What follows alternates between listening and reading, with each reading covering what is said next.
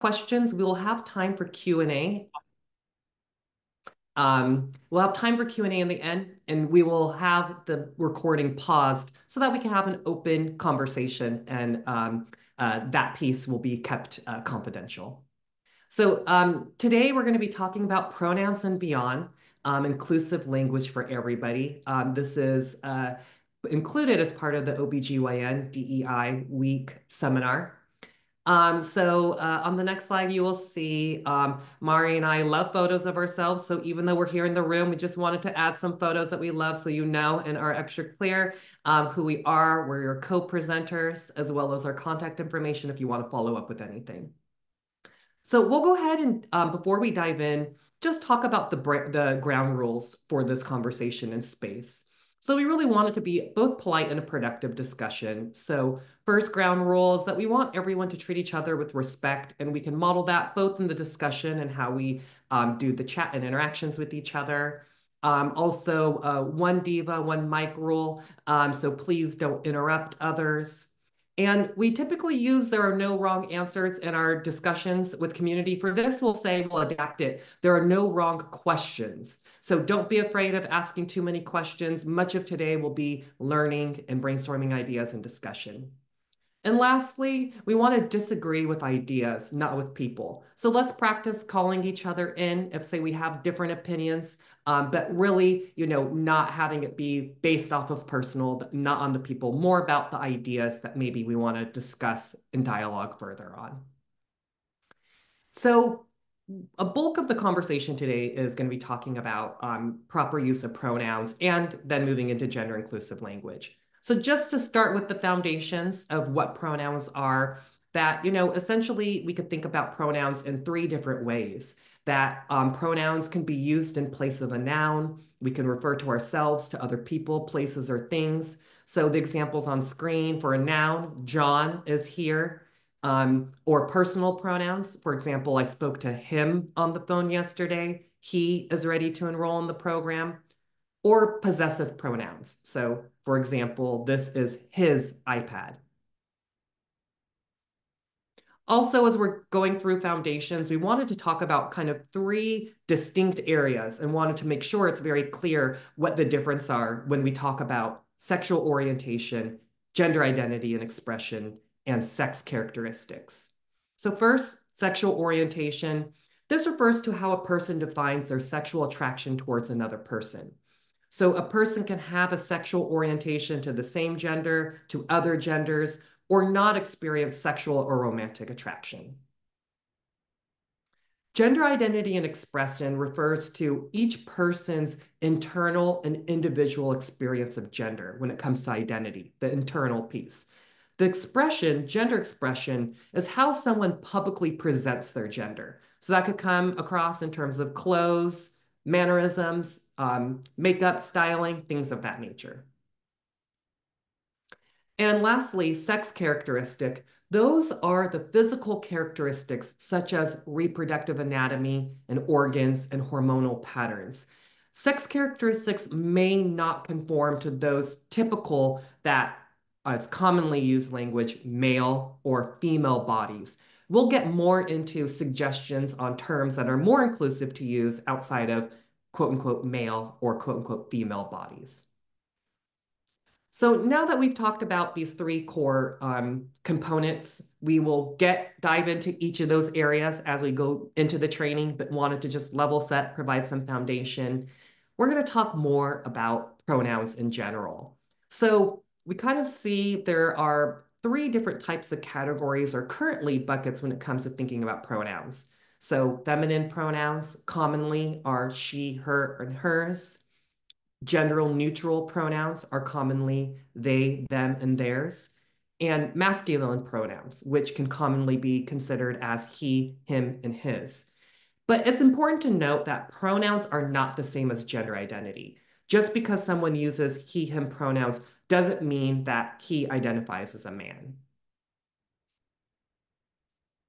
So we want to talk a little bit more about gender neutral pronouns because often I know for many they might be somewhat new, or maybe it's something that you haven't had experience, utilizing or using in daily language or daily interactions.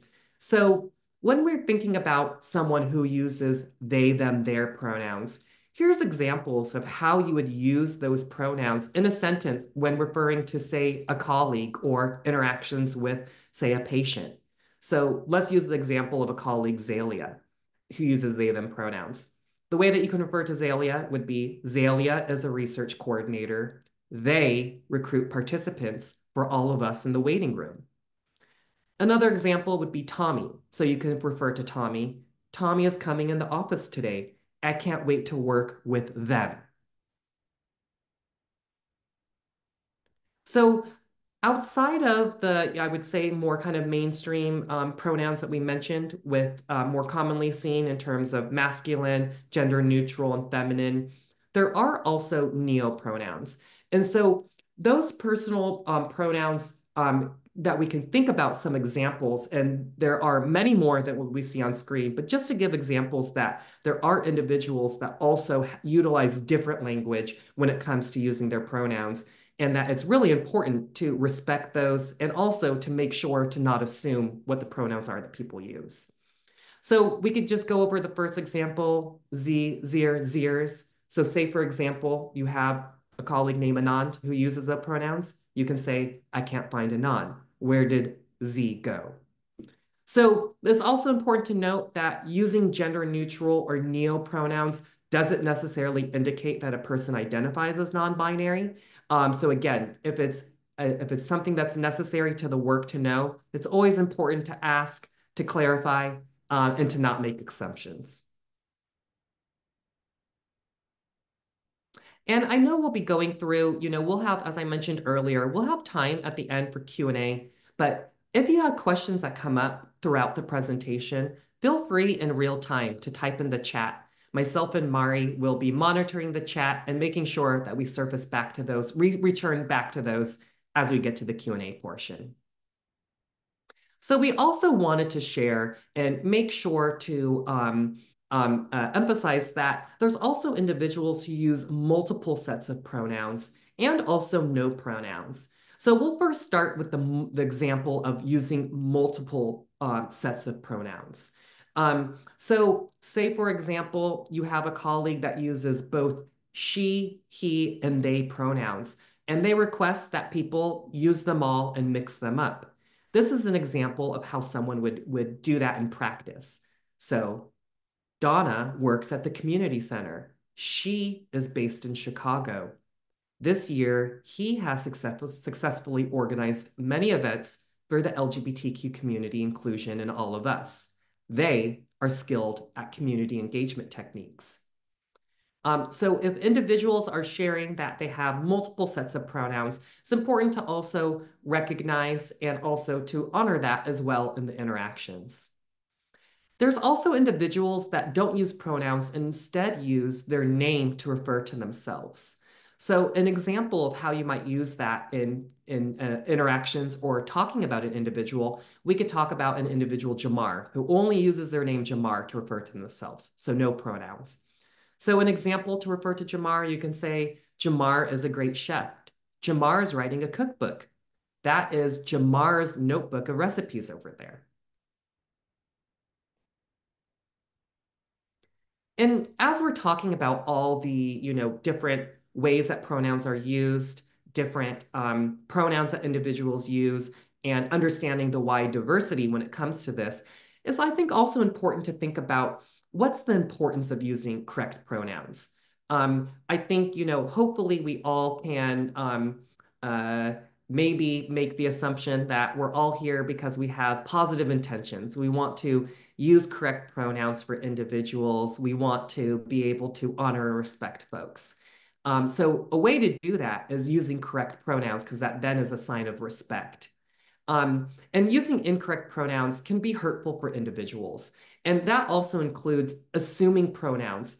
So for example, if wrong pronouns are used, especially for sexual and gender minority people, it's really important to consider what that impact is, even if you had positive intent. That it could often be the first interaction. So think about patient serving interactions. Say if you had best intentions and you welcome someone and you said, "Greetings, sir. How can I help you?" And that person does not identify as a sir, and that's their first interaction that they have with the clinic. That could be something that, is harmful for them and unfortunately could potentially color their interactions with the entire experience with the clinic or with the team. So it's important to think about what that impact is in addition to what the intent is. And again, just underscoring, it's always important to ask if there's a business need and if there is if it's essential for the interaction. So people may use different pronouns in different settings and with different groups of people. So, just considering that as well. Say if you're with someone in a social setting and if they're using different pronouns, just to keep aware of that as well. The last note is just something that we wanted to call attention to is that really, I know, again, this is like thinking about the impact and intent. It's best practice is to not refer to them as preferred pronouns. Preferred kind of gives the assumption that, and the insinuation that it's a preference. It's something that, is merely just a preference rather than something that should be respected and honored. So instead, you could use the term, just simply use pronouns, or you could use personal pronouns. And so I'm going to take a break from talking for so much, and I'm going to just to incorporate some other voices. We have a video that shares about why respecting pronouns is important. I use they and them as my pronouns, and when someone uses they and them as my pronouns, I feel like that person is listening to me. That person cares about me, and that person wants to have a conversation with me.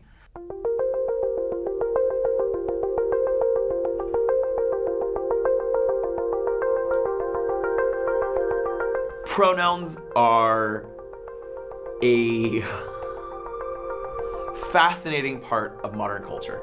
I don't think many people think about them very often until someone like myself or others say their pronouns. So when I introduce myself, I generally say, "Hi, my name's Sam Britton. I use they and them as my pronouns, and I serve as head of advocacy and government affairs for the Trevor Project." I give this before I even give my job because it's the important way that you're going to describe me. Not what I do, but who I am. And that respect for my gender is really, really important.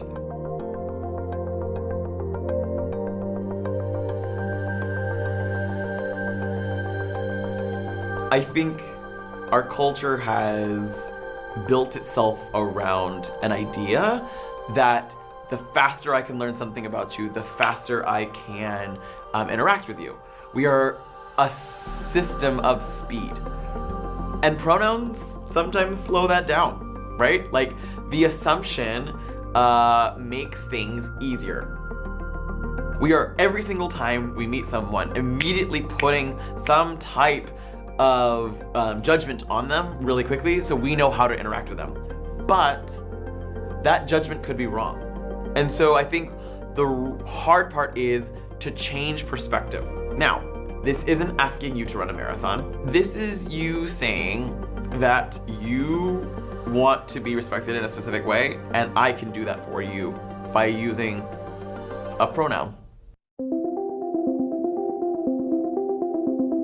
Things that companies and schools can do are, on the first day of classes, and for maybe the first week, having a sticker where you tell people, "Hi, my name is Sam, my pronouns are they and them." It's also really important to recognize that pronouns change sometimes.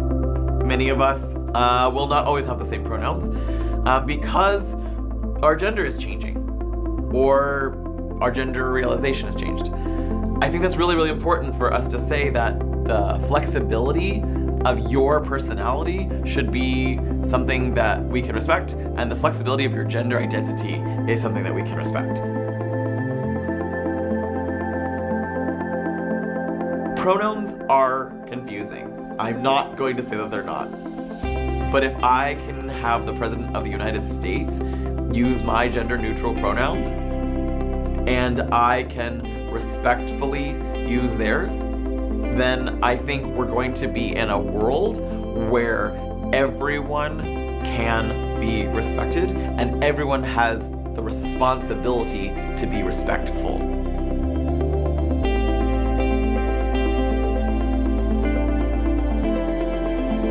I use. Thanks so much. So again, wanted to just highlight from a personal perspective, hearing about the importance and what it means when it comes to using pronouns and respecting folks' pronouns. So we're going to give just a few examples of ways that everyone can share pronouns.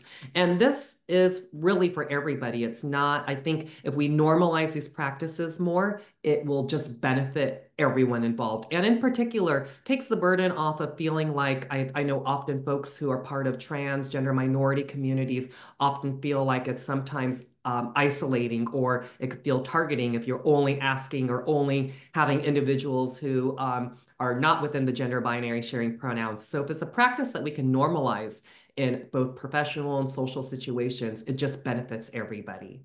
So here's some examples of ways that you could do it. So sharing pronouns and introductions. So for example, say you're having an interaction with someone, you can say, "Hi, my name is Sheila. My pronouns are they, them. I'm glad you made it here today."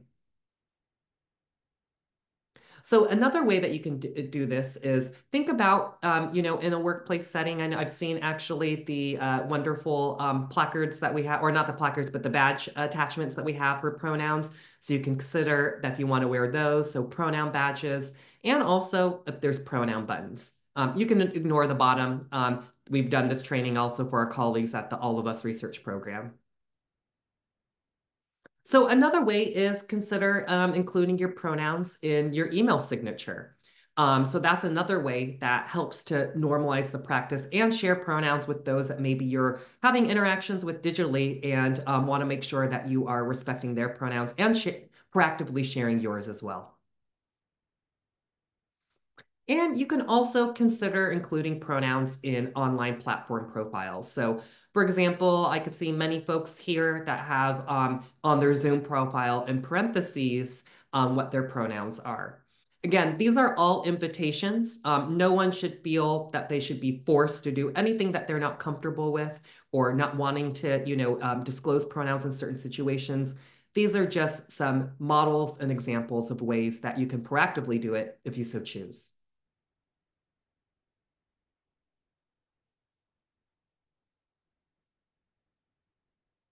And I'll go ahead and hand it over to Mahri to share more about the next slides. And I think you're on mute, Mahri.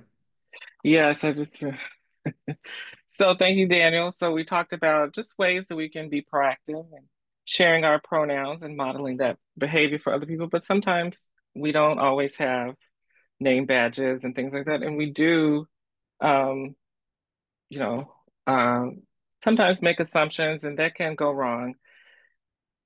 And sometimes these are based on the way people, you might hear someone's name, how they dress, their hairstyle, their mannerisms, which are all aspects of someone's gender expression, which we discussed earlier. And making assumptions based on someone's gender expression can really result in you using the wrong pronouns, because really gender identity is something that is internal. And along with someone's gender expression, it may change over time, which we also saw in the video. And when we don't know someone else's pronouns, we can really avoid mistakes and negative interactions by avoiding gendered language. So not saying Mr. and Mrs. or Sir and Ma'am, which, I'm raised in the South. I'm originally from Kentucky. I mean, that's just the respectful way that you're supposed to address people, but it is gendered, and it does kind of establish a binary that isn't necessary. Also, not saying ladies, guys, gentlemen, and using gender neutral language such as team, colleagues, people, friends, folks. And then again, if you don't know some pronouns, you can just share your pronouns, and maybe they can share theirs with you. Sometimes people don't understand that, but when you model sharing pronouns, you might actually be able to avoid making assumptions. But as we know, mistakes do happen. And so when you do use the wrong pronouns for someone, just apologize, use the correct pronoun, and you really don't have to explain why you use the wrong pronoun or really dwell on the apology. So just continuing along with your interaction and what you're doing and minimizing that. Again, like Daniel spoke about before, think about the impact rather than the intent, and just correct yourself and move on. So in this example scenario, we see the person is saying like, "Hi, Sherry, this is Christopher. He's here today to get some all of us swag." And the participant replies, "Hey, I actually use they, them pronouns." And so you can say, "I'm so sorry, Christopher. Sherry, do you mind bringing them an iPad so we can get started?" Again, you don't have to go into why you said it or anything like that. Just correct yourself and move on with the interaction. Sometimes we actually hear other people use the wrong pronouns for someone. And again, depending on your setting or whatever, it might be difficult to remind the person of the pronouns. We've given an example here, but of course, use your own judgment on how to proceed. But that is also a very important welcoming step to let someone know that someone there is going to be, an advocate for them. So if you hear someone else using the wrong pronoun, such as in this example, if your colleague says, "Hey, Marnie, you missed Jay yesterday. She came in to provide some biosamples." And you say back to them, "Oh, well, sorry, I missed him. Jay uses he, him pronouns. I hope I'm here when he comes next time." And your colleague might say, "Oh my gosh, that's right. Thank you. Thanks for reminding me. He's coming to the next Lunch and Learn next week. Maybe you'll get to see him." So again, you don't have to make a big scene about it. It's just use the correct pronouns and then move on with that interaction and reminding people of that. So we have a couple take-home points just from the pronoun section before we get into the beyond that we're going to talk about later. But just remembering, as we started out, that pronouns are a part of language. They're a normal part of language. We use pronouns every day to describe ourselves, whether they're personal pronouns, possessive pronouns. They're just words that stand in the place of a noun. Using the wrong pronouns and assuming a person's gender can be harmful. So also remembering to use non-gendered language when necessary is going to, again, establish that welcoming environment and presence.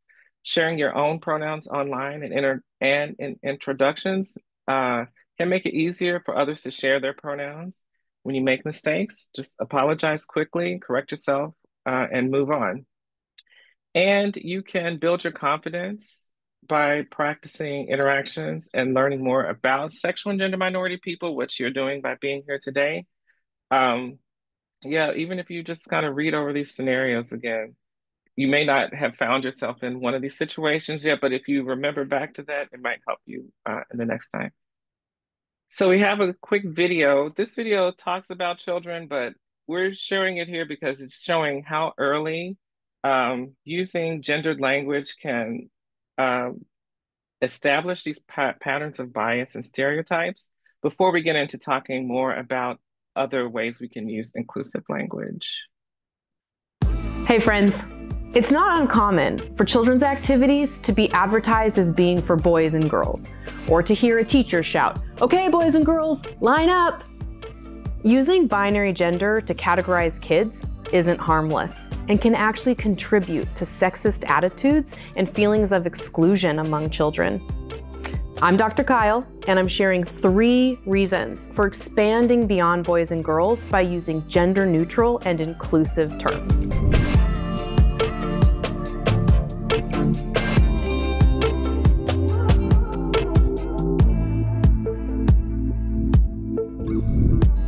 Reason number 1. The phrase boys and girls signifies gender as a binary and exceptional point of difference among kids.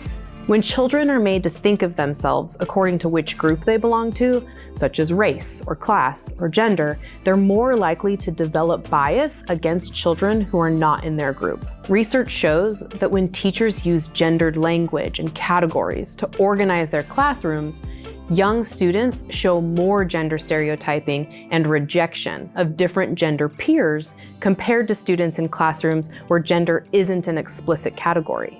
Replacing the phrase boys and girls with a term like friends or learners can help children avoid developing sexist attitudes and increase the likelihood that they'll play in mixed gender groups. That's a good thing. Reason number 2. Many children don't identify with the gender they were assigned at birth, and hearing the phrase boys and girls can make some children feel invisible and like they don't belong. There are transgender, non-binary, and gender-fluid kids, and intersex children, and the call to line up in the boy line or the girl line can feel distressing. For example, a transgender girl may feel uncomfortable choosing the girl line if her teacher or her classmates aren't aware of her transition yet and may say something to her like, "You're in the wrong line." Children thrive in environments where they feel seen, loved, and supported.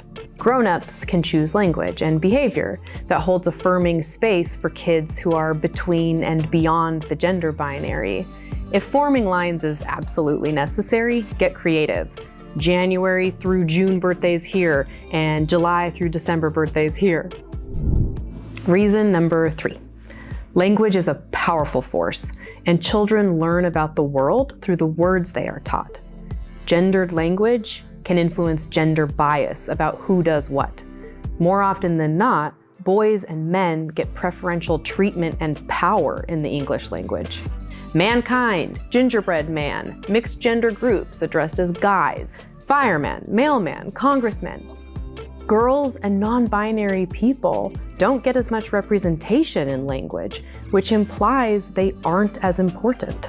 Studies have found that the use of gender-neutral language reduces gender bias and leads to more favorable attitudes towards cisgender women and queer and transgender people. Ousting boys and girls and the grown-up equivalent ladies and gentlemen from your vocabulary is an easy way to commit to everyday anti-sexist action and celebrate gender diversity.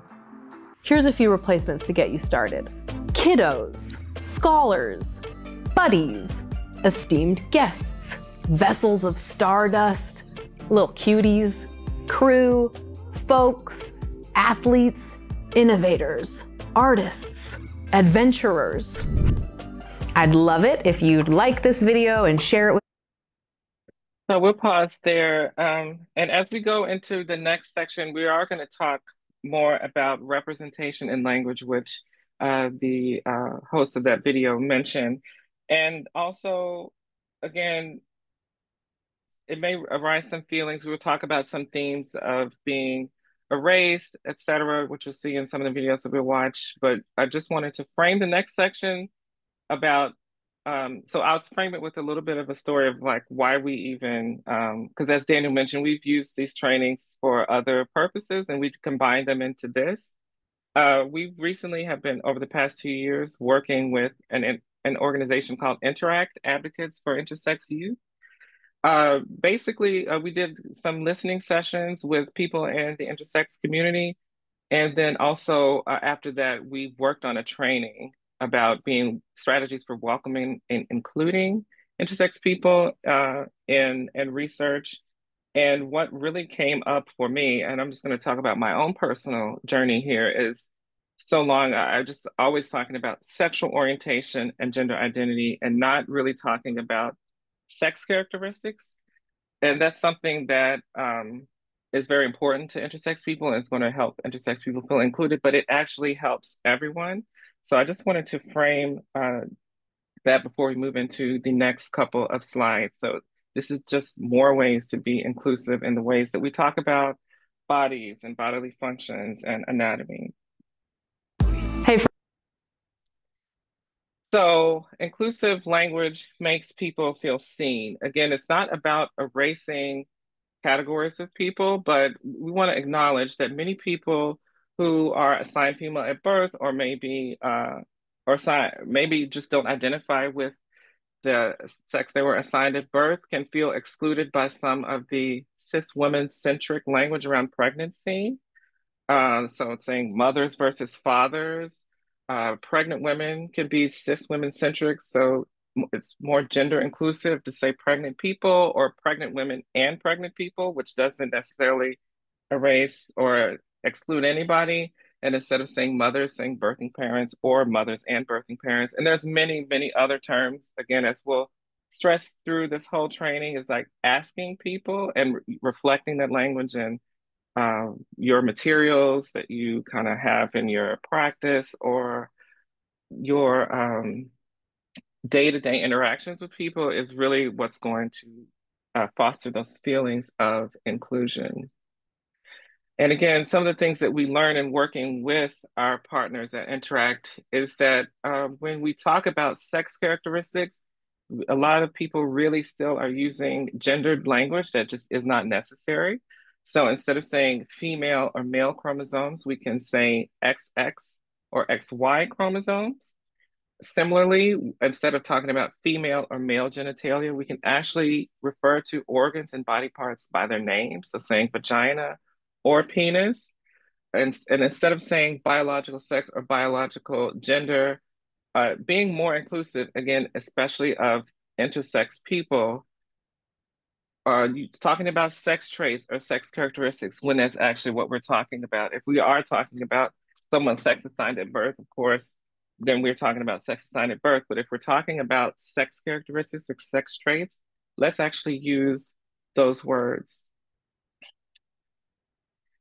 And another important thing that we learned in working with Interact and working on this training together is just even the ways we talk about body types can be reframed in a more inclusive way. So thinking of an XX pathway or an XY pathway that someone might experience. And especially when we talk about primary sex characteristics, again, just talking about the actual, using the name of the actual organ or part of anatomy. And when we're talking about secondary sex characteristics, an important thing is not saying male puberty or female puberty, actually just talking about the sex traits as they are and referring to it maybe as testosterone puberty or estrogen puberty. Because again, when we talk about intersex people, an intersex person can be assigned female at birth, identify as a woman, and have be attracted to men, but they may have variations in sex characteristics. So we need to, again, think beyond just sexual orientation, gender identity, and just intersex people don't feel like they fit neatly within those categories. And so again, talking this way about bodies really helps everybody. It's not just for intersex people, but if we keep this in mind, we will be inclusive for everyone. And again, as we mentioned before, it's always important to ask, as you know, at the PRIDE study, people can fill in the blanks in our surveys. Anytime we ask questions like that, we give people the opportunity to say, to use their own terminology. And again, in your other interactions that when you have with people, when it's appropriate, I think what we've had people talk about is like, you know, if you're going to the dentist, it might seem weird to ask about organs that aren't important to that interaction, but if it is appropriate and necessary to your interaction, you should definitely just ask how people refer to their body and their sex traits and not make any assumptions. So before we get into our Q&A and discussions, we wanted to just watch this video, which is, you know, we're here in OBGYN. This is actually a video with a perspective and a story that we felt was important from an actual OBGYN provider. And I'll go ahead and play this, and we have a few take-home points, and then we can just start some discussion. Welcome back, everyone. My name is Dr. Jennifer Lincoln. I'm an OBGYN, and I'm here today to talk about why it is important to be inclusive and what that even means. And to be honest, I had a totally different YouTube plan today, but after a post of mine that I put on Instagram this week got some interesting feedback. I thought, you know what, let's talk about this today. This is more important than the other stuff can wait. I'm outside today because it's beautiful and it's going to be about 90 degrees later today. So instead of filming in my basement where it's really cold and dark, I thought I'd come out here and enjoy it. So hopefully we will not have too many interruptions by cars, lawnmowers, all that kind of stuff. Now, am I an expert on inclusive care and that kind of thing? No, I'm not. And maybe I'll even get some things wrong here. Just like with racism, I do not consider myself an expert, but we should not wait until we're experts on racism to start anti-racist work. I feel like we've learned that in the past year. This is the same thing. So putting yourself out there, you might get something wrong, you might say something wrong, you might use a term that's like, ooh, that's not ideal. Guess what? I've done that too. And people have given me feedback and I've said, oh gosh, I'm so sorry. Thank you for teaching me. I'm gonna work to do better and I'm gonna keep teaching myself. Maybe even here I've used words or definitions or things that you don't think were the best. Go ahead and let me know. This is how we learn. But what I wanna highlight is that if we wait to be an expert in these sorts of things, then we're never going to take the steps in learning and doing better. Here's the post that I posted today, how to be a more inclusive OBGYN and why it matters. And so I want to share my story with you. First of all, what does it mean to be inclusive? Being inclusive means that we don't refer to all pregnant people as pregnant women or pregnant moms. Instead, we want to include everyone. So we might say birthing people, birthing person, pregnant person. Instead of saying all women who have periods, we might say all people who have periods or people who have a uterus and have a period. And when you hear that the first few times, you might think, this is ridiculous. This using all these words, just say woman, just say pregnant mom, just say dad. When you use this language, you're erasing motherhood and fatherhood.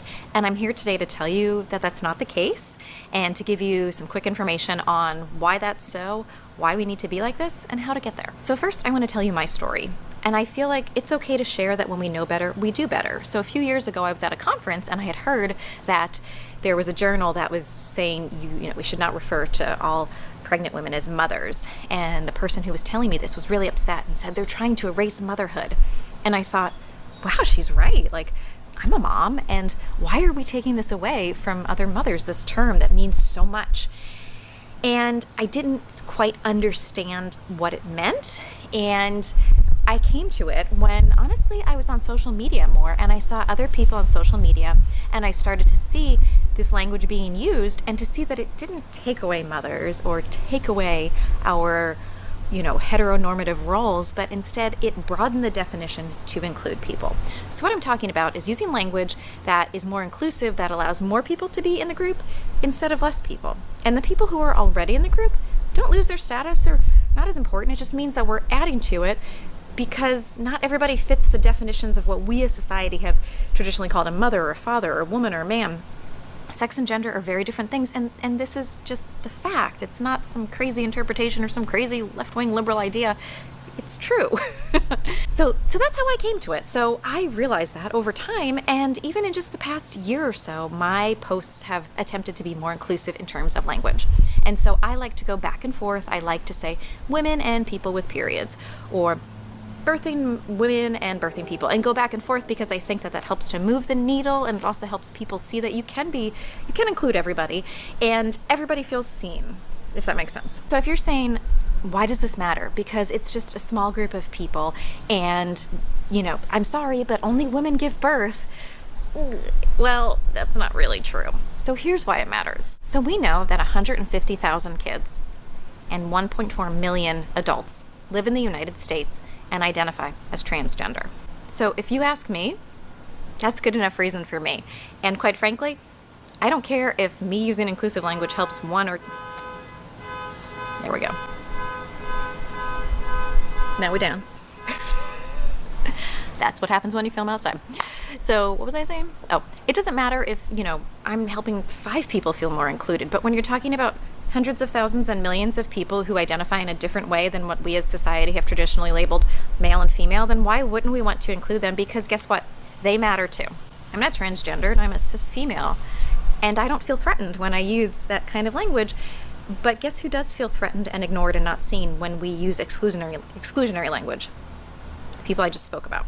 And these aren't just hypothetical norms. We have studies and data, and you know me, I've always got my references and resources down in the show notes. We know in one study, 30% of transgendered respondents had had at least one negative experience at the doctor's office, whether they weren't understood, the doctor asked them to teach them about trans care and pronouns and that kind of thing, or they were refused care or verbally harassed.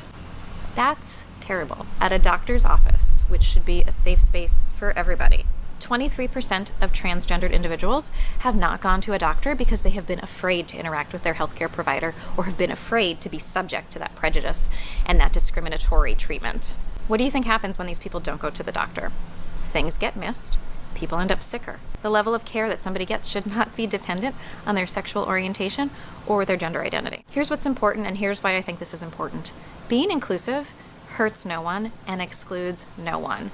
So when we use inclusive language, we are not excluding women or saying that women aren't important or that traditional cis relationships, male, female, husband, wife, whatever, are not important if that's what's important to you. It just means that we've broadened the definition. We've invited more people to the party instead of making it an invite only and we've excluded a bunch of people.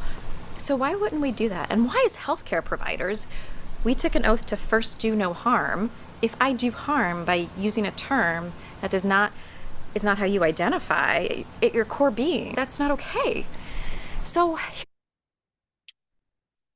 thank you for watching that and listening really to this personal journey. Daniel and I wanted to include this video, and we were hoping we had enough time, which we did, to show as much of this physician's journey as possible, because we know like a lot of people are going through this journey. I mean, we live right now in a very political moment where just there's a lot of things going on politically that around pregnancy and abortion access, et cetera, where just the whole idea of wokeness, like just making sure people feel included, is going to like be inflammatory and excite a lot of people.